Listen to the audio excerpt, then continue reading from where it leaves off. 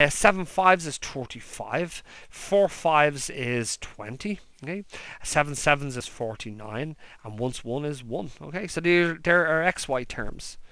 Now what I need is, I don't need just the xy terms, I need the sum of the xy terms for my formula. I need the sum of the x's, I need the sum of the y's, I need the sum of the x squared columns terms, I need the sum of the y squared columns terms. Yeah, that's important. So what I need to do is sum up all these values. So I'll just do this on the calculator really quickly. So we have 5 plus 8 plus 2 plus 2 plus 3 plus 6 plus 7 plus 4 plus 7 plus 1 gives us a total of 45 in the x column. What about the y column? Let's do that. So we have 6 plus 7 plus 4 plus 2 plus 5 plus 6 plus 5 plus 5 plus 7 plus 1 gives us a total of 48 in the y column. What about the x squared column? Well, we have 25 plus 64 plus 4 plus 4 plus 9 plus 36 plus 49. Okay? Plus 16 plus 49 plus 1 gives us a value of 257. So we have 257 here. What about the y squared column? Well, we have 36 plus 49 plus 16 plus 4 plus 25 plus 36 plus 25 plus 25 plus 49 plus 1. Okay, that was the sum of these columns here, which gives a value of 266. And then finally the sum of the xy columns is, well, that's going to be 30 plus 56 plus 8, okay, plus 4 plus 15 plus 36 plus 35 plus 20 plus 49 and plus 1 gives us a total of 254. Okay, so now that we have all of our values, let's just keep in mind, maybe I'll use just a different color marker here.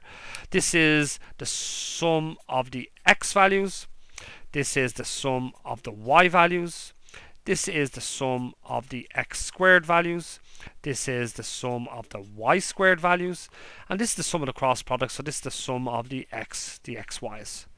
So our correlation coefficient, we just substitute these in here, so we end up with R is equal to n. Well, n is 10 because there's 10 observations, times the sum of the xy's, which is 254, minus the sum of the x's, which is 45, times the sum of the y's, which is 48. Okay, so that's our numerator for our correlation coefficient.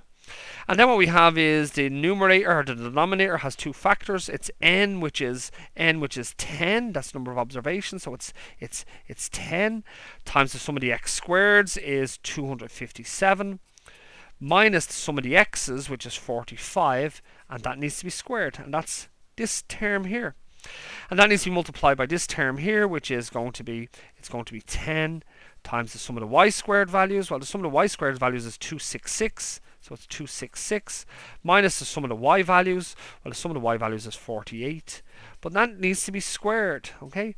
And it's the square root of this particular denominator, or this particular factor here. Yep, okay. So I'll just get my calculator now to do these calculations, and what we end up with in this case is, well, on the top we have 10 times 254 is 2540, and I need to take away from it 45 times 48, which gives a value of, the numerator here is 380. Okay, 380. Now what I'm going to do is I'm going to do this thing here first, this left part of the denominator, which is 10 times 257, which is 2570, minus 45 squared gives us a value of 545 goes in here.